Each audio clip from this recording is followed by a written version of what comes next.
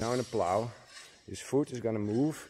Now he moves up to the side, cross guard. He's on the weak and he comes in with the stab. Today we're going to look at the ox and how to stab from an ox. Welcome to Cardozo Sword Sport.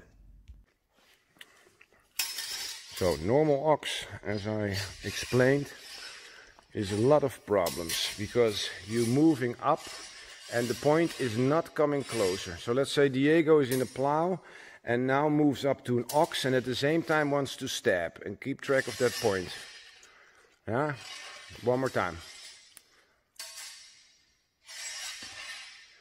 So the first bit before he moves up to an ox, nothing is, just move up to the, yeah, you see there, the point didn't move forwards at all, and then he starts initiating, but then you already given so much visual signals that all the flags, red flags, are up.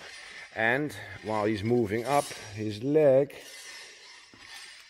everything is balancing on one leg, and then he's with his weak and on his strong, so there's no way he's gonna come through. Only when he wants to basically provoke Joris, maybe that would work by going suddenly to the other side or making a stab. Let's say that you're setting it up for a stab.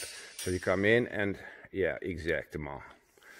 But if you want to make a solid stab, yeah, then you have to do it slightly different. Yeah, that's also a nice counter. What you need to do is make a slow pace with the right foot, like you see Diego doing now. And the same as Joris doing. He is moving his right foot over the line of his left foot. And then you slide your sword upwards, missing your opponent with almost 45 degrees. So like a meter, you stab 45 degrees to the side, sliding your sword upwards, not putting pressure on the blade so you don't provoke a response. And then his sword tip is caught in your cross guard and he cannot displace it anymore. And from that position you launch your ox. So to execute it perfectly, you have to set it up. It's pretty good. Still a little bit more distance, but then it's really nice. Yes. Yeah, because your rear foot, you're every time too far out still. So, Joris, can you do the move? Here you see Joris moving up first before he makes his lunge. One more time. So you're standing in the plow. His right foot is gonna move slightly to the left.